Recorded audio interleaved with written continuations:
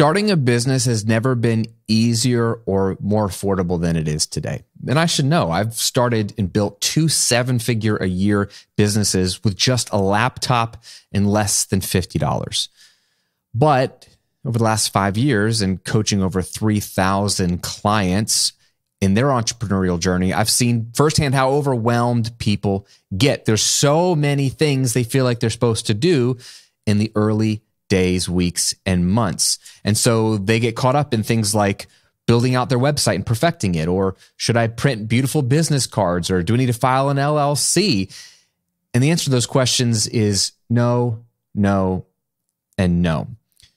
There's something way more important you should be doing in your first 30 days of business. And that's what I want to break down in today's episode. If you were my client, here's what I would coach you to think through in your first 30 days. Let's discuss.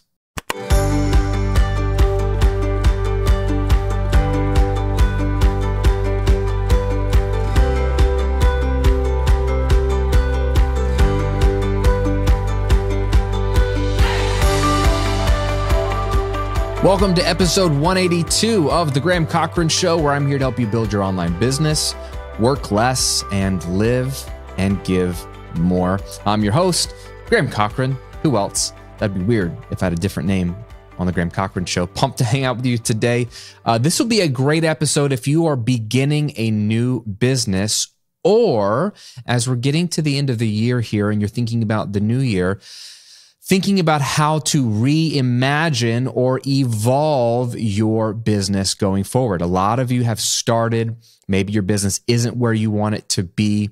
So while I'll be talking about what to think about in the first 30 days, really what I'm talking about in today's episode are 4 things you need to consider at any point of your journey before you do anything else, because they affect everything else and they're so critical. So lean in for this episode, even if you are in the middle of your online business journey. I also want to give you a practical resource. If you literally need to make money in the next 30 days and you need a kickstart in your online business, well, I've got a 30-day plan for you. It's my 30-day online income jumpstart guide. And all it is, my friend, is a bullet point checklist of what to do over the next 4 weeks.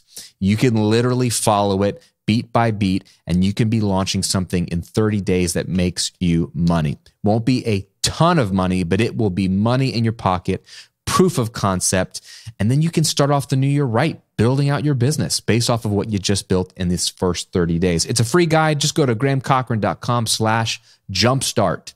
And if you're watching on YouTube, you know, friend, I'm going to link to it below this video so you can just click on it and get your copy. grahamcochran.com/jumpstart.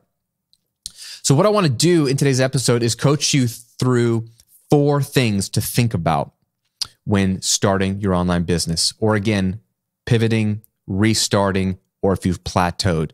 These things might be why. The first thing we need to talk about is you got to understand the difference between efficiency and effectiveness. So out of the gate, one thing I just want to get clear is that productivity in your business is not the goal. I love productivity as much as the next guy, but I think we are obsessed with productivity, getting things done. Getting things done is never the goal in life. Getting the right things done is the goal. And it is all too easy to do a lot of things, especially in the online business world, and never actually accomplish anything. So there's 2 things to think about. One, if you're coming from the employee world, you've worked for somebody else, you might be used to the way things were there in that culture, which they value output. How many sales calls are you making? How many meetings did you have or manage? How busy do you look at your desk with that Excel spreadsheet open? It's just, they value butts and seats and activity and output because it feels like everybody's doing something, and they better be doing something because they're getting paid, and the managers want to know that their people are outputting. But blind output is not the goal. Effectiveness is. So this is true at the beginning, and this is especially true when your business is growing. But the most important thing you could do is figure out which activities lead to money in your pocket. Now, if you're starting out, you're like, I don't know. Well, let me make it clear for you. Let me make it very simple for you. Even though every business is slightly different, even online businesses can be slightly different, but every business is slightly different. In reality, moving your business forward and making money comes down to just two things. You ready? Getting leads and making offers. Getting leads and making offers. That's it, man. Everything else that you could do in your business is either in support of those two things or is unnecessary entirely. So the trick is to have the guts to get clear on what those tasks are, which sounds like it should be obvious, but you'd be so surprised how easy it is to slip into the seductive trance of doing pointless stuff because you see everybody else doing it. What am I talking about? I'm talking about doing things that feel good but aren't good or are unnecessary, like getting to inbox zero. Clearing out your inbox does not pay your mortgage, right? Tweaking the colors on the buttons on your website or swapping out your website template or theme so it looks better. Doesn't matter what your website looks like. It's not going to put more money in your pocket. Posting more reels on Instagram. Maybe it feels good. Maybe you see everybody else doing it. Does not put money in your pocket. Chances are very high neither of those activities make any difference to your bottom line. You need to know the things that make you money or will drive your business forward or give you a chance to make money, and then zero in on those things and do only those things. I am giving you permission to ignore doing 99% of what the rest of the world's doing and just get more leads and make them offers. That's actually going to put money in your pocket. Be effective, not just efficiently doing 100 million things. Number 2, simplify, simplify, simplify.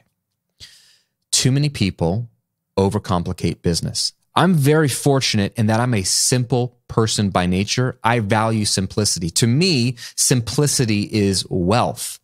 I want my life to be simple. I want my schedule to be simple. I even manage my finances with simplicity at the heart of all things. I will give up a small percentage of wealth maximization or tax effect or efficiency.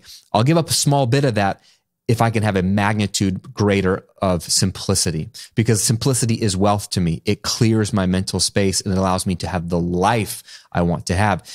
That translates very well to business when I have very close friends and colleagues who have very complicated businesses, and it only leads to more problems. More variables leads to more problems. So the fewer variables you have in your business, the much easier it is to not only show up and continue to do it, but it's easier to scale. For example, years ago in the early stages of my first business, the Recording Revolution, I was, again, groping through the dark, figuring this thing out on my own, had no clue what I was doing, but I stumbled across what was working in my business. And then I started to connect with other online business owners, and I realized two things. One, they knew a lot more about this online business thing than I did. They were learning it from someone somehow. And two, they were doing a lot more things than I was doing. And I was counseled by them to get with the program and do what they were doing, which involved doing more live launches. Everything I was doing was on autopilot. It was evergreen at the time. They counseled me to split test your sales pages and your headlines. Like, why aren't you testing everything? Split test to know which performs better than the other so I can increase my conversion rate. And then they were all driving paid traffic to auto webinars in order to grow their business. And they were telling me I needed to do the same thing. Now, full disclosure, none of these strategies are bad in and of themselves, but they were just distractions to me. And I said, you know what? That sounds great. But here's what I'm going to do. I'm going to bet on my stupid simplicity and just keep my head down. And I'm going to keep doing the actions that were making me money. You know what those were? Pretty simple. 3 core actions: making weekly blog and YouTube content, growing my email list, and promoting new products to that list. Weekly blog and YouTube content, growing my email list from that content, and promoting new products to that list. I've rinsed and repeated that formula like shampoo through your hair for years and years, and that eventually led to me hitting my first $1 million year back in 2018. I believe that the best businesses are the simplest ones. I really, really do. And that's why I wrote about it in my book, How to Get Paid for What You Know. If you haven't read it, It's the most affordable training I offer. You should pick up a copy. It's like $20 on Amazon. How to get paid for what you know, or do the Audible version if you listen to books. That's the model I taught in that book, because I believe it's the one that if you're starting out and if you haven't had success in business, or even if you have and you want a more simplified, automated, life-giving business, that's the model. That's what I teach. If you're starting out, the most powerful thing and simple thing you could do is to begin creating content online, creating a presence online around your topic and niche. Even if it's not perfect, even if it's not ideal, you can iterate as you go. That's what we're all doing anyway, but just start showing up online, creating that content and building that audience. You can build from there. Number 3, this one is huge. I wanted to start with this one, but it's not as juicy, but it's the thing that you're going to appreciate if you do this work now, day 1 versus day 1,000. And that is very simple. You need to get clear on the business you want. The business you want. For some reason, most new business owners are only clear on one thing. You want to guess what that is? How much money they want to make. That's it. Most people are like, I want to make, or I need to make, same thing. They're very clear on how much they want to make, whether it's a monthly amount, I want to make $10,000 a month, or it's an annual amount, whatever, however you look at it. That's the only thing the majority of my clients are clear on. Graham, help me make this per month. And I love that. It's a great starting point, but it's wildly incomplete. Think about the fact that there are many, many ways to make money, lots of money. But if that's all it is, let's track that out. Lots of money and success in business actually isn't a success if it comes at the expense of hating what you do. You hate what you do, or you have no time to enjoy the money. So making your money goal or hitting your money goal can't be all you're clear on, because it won't satisfy if you get trapped into a business. And that's what happens a lot of times. I have this saying, I write about it in the book. I say it a lot. I believe that your business should serve your life, not the other way around. The last thing you want to do is build a successful business, quote unquote, successful business that you are now a servant to and you hate it. Because then you've built a trap. It's hard to walk away from money. So building a successful financial business that you then hate, or is soul-sucking, or is time-sucking, it's almost worse than starting at zero, because it's very hard for people to walk away from that kind of money. So it's critical to have a business model that aligns with your goals, aligns with your lifestyle, your ideal lifestyle. And then once you have that mapped out, you can grow it to reach your income goals, which is a win-win. So what I've done is I've put together 3 questions that I want you to actually answer to help you get clear on the type of business you want. So you can either answer these now on the fly, you can pause this and answer them, or just write them down and take some time later today or tomorrow to think them through. Question number 1, what does your perfect work day look like? What does your perfect work day look like? So draw it up, envision, when would you wake up? What would you do first, second, third in the morning? What time would you settle into work? Where would you be working? When do you want to wrap up for the day? And then include all the outside of business things, the other life activities that are important to you that you would want to pepper in through the day, like exercise, or taking your kids to school, or picking them up, or just time with family, or I like to be outside, going for a walk outside, or sitting out on the dock at my house, whatever it is, right? Pepper those things in and just map out what's the ideal workday. Don't worry about how possible it is right now. Just envision the ideal workday for you. Number 2, answer this question. How many hours do you want to work per week? Most people don't stop to think about this and realize that they choose. You get to choose how many hours you want to work. If you don't believe that, then you are living in a victim mindset of, oh, I have to work a certain number of hours. Or you just assume it should be 40 to 80 hours because that's what other people do. It's all made up, my friend. It's really up to you. My business takes me 5 hours a week now. 5 hours a week. If I told myself that 13 years ago, that I could make millions of dollars working 5 hours a week, it wouldn't have made any sense to me. But it doesn't matter if you don't know how yet. What matters is that the reality is you choose how many hours you work. So make that choice. Otherwise, it will choose for you. And Parkinson's law will tell you that it's going to just fill up. Your work will continue to expand. There's unlimited things I could be doing, my friend. I just have chosen how many hours I want to work, and then everything has to fit around that. So part of your perfect day that you outlined previously, or that you hopefully will envision, involves time to do things other than your work. So you're going to need a business model that supports that vision. So for example, think about this. This is important. A lot of you want to do one-on-one coaching. And I've done one-on-one coaching for many, many years. And it's a powerful thing. And it's a great way to make money quickly if you don't have a big audience yet. I teach this in my course. But one-on-one coaching as a business model, it's eventually going to plateau for you because you're time sensitive with that work. It's tied to the hours you put in. It's not a very scalable business. So you just need to keep that in mind. That's the only thing you're going to do, or the only thing you're going to offer. You might not have time to do the other things you want to do unless you charge a major premium, and you can still reach your income goals with fewer clients at that premium. Just keep all that in mind. How many hours do you want to work per week? And finally, number 3 question to ask to build the business that you actually want, or get clear in the business you actually want, is I've learned to ask this question because I used to assume an answer to this question, but I've learned that's not always true.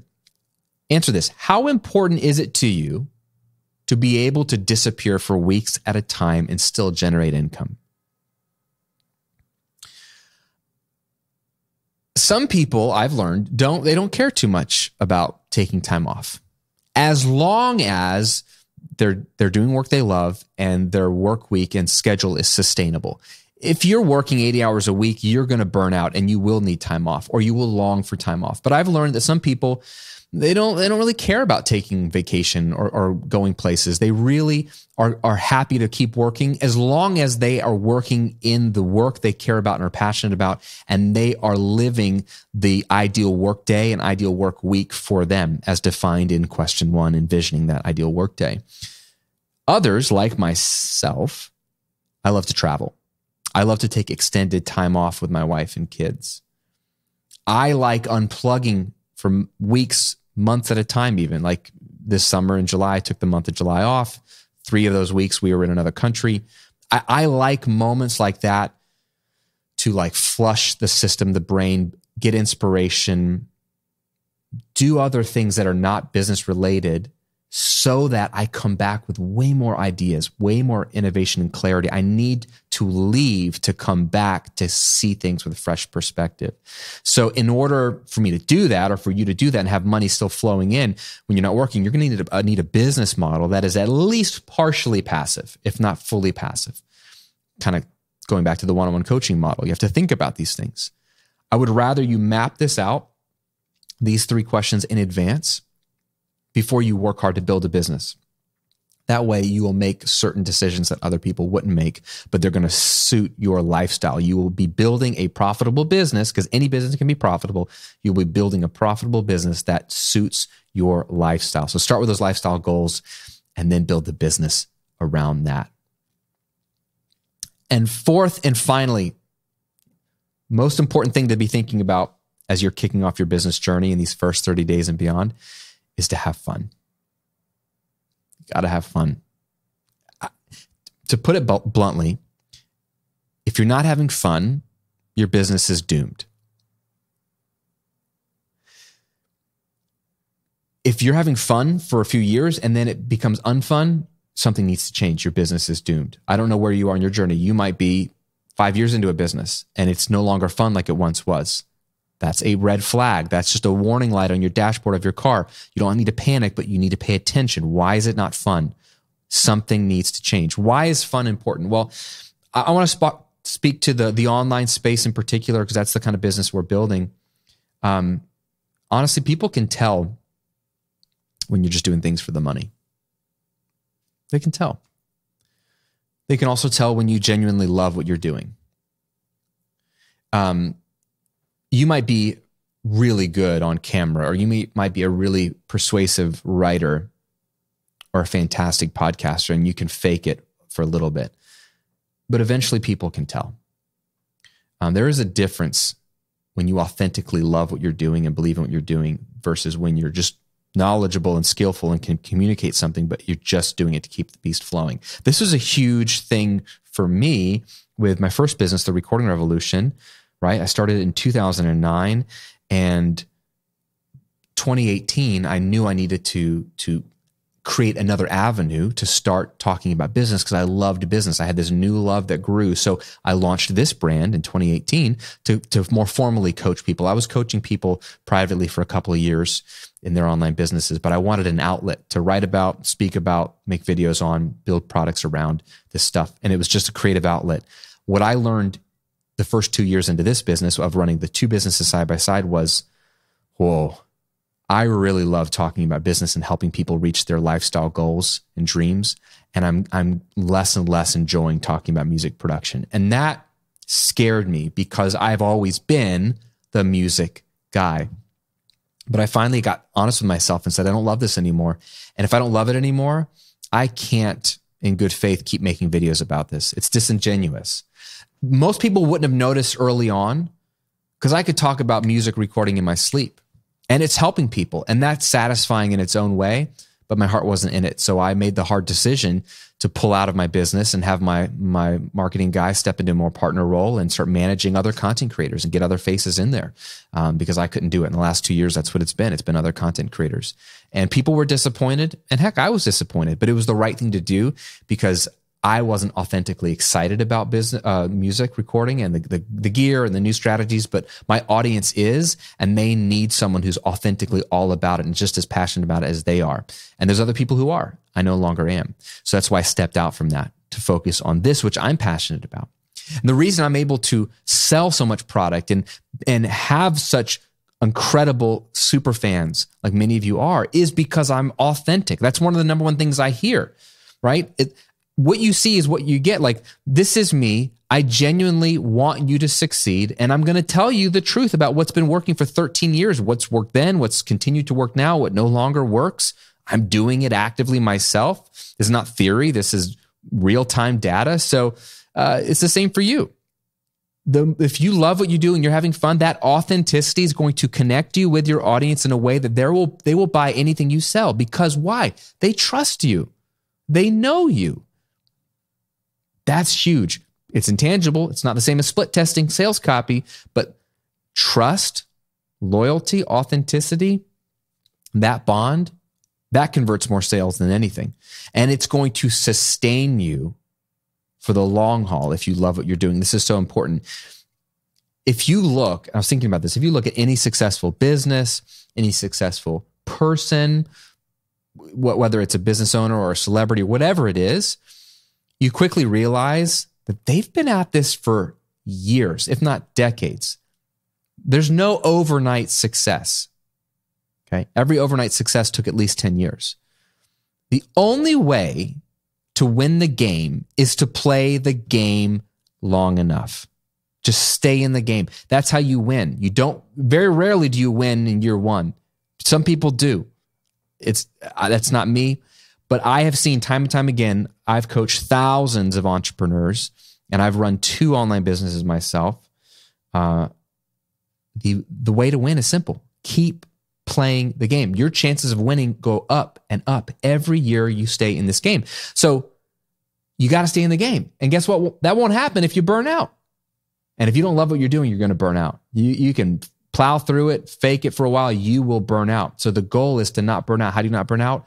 Have fun. And if it's not fun, you need to stop, get honest, brutally honest with yourself. It's okay. You don't have to be honest with people publicly, but get honest with yourself. Why is it not fun? What would make it fun? What used to be fun about it if it was fun at one point? You might be changing. The business might be the same as it was, but your desires might be changing. You're in a different season maybe now. Maybe you've got different goals. That's okay. There's nothing wrong. We're always moving and changing and developing and growing as humans. We're never static. So what's changed and what do you have to do? Do whatever it takes.